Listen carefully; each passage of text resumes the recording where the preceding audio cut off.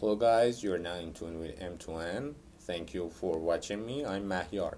In this video, I'm going to talk about the news that came out. Scientists finally found a way that is going to replace all the energy problems or the wastes that come out of the processes that have been used by countries to produce the necessary energy that they need in order for themselves to run their country smoothly.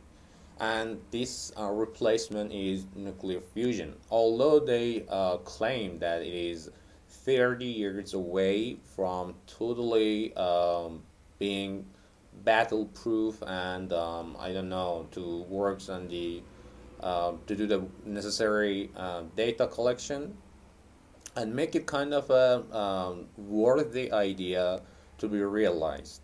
So I don't know. When I first heard it, I thought about the cause. It's a very noble cause to get rid of the I don't know, other harmful ways to produce energy, such as nuclear power plants that create radioactive wastes that can last almost forever, many lifetimes.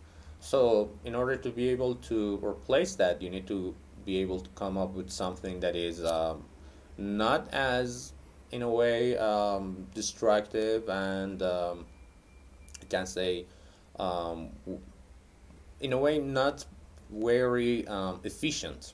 But this source, the nuclear fusion, is going to be, in a way, capable of sustaining the energy and limitless power.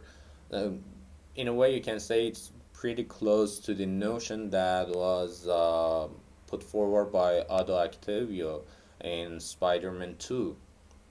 Dr. Octopus somehow wanted the same thing, the limitless power, the power of the sun, and the palm of his hand, as he put it. So we hope that all the calculations are done correctly, so no disaster will ensue. Until the next video, take care of yourself, take care of somebody else.